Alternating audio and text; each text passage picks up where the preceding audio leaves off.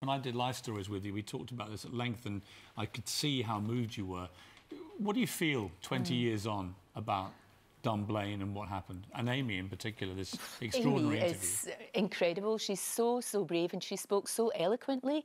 And I think it just brings it all back to everyone. I can't believe it's 20 years, and my thoughts obviously are with everyone who has been affected by this. And, you know, Piers, it's the worst thing that I've ever had to cover. It was absolutely horrific, and it happens time and time again. You see it happening in America, and you just think, when are they going to come to their senses?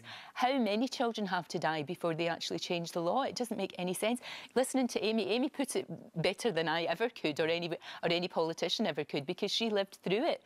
That's what happened to her as a tiny 5-year-old child.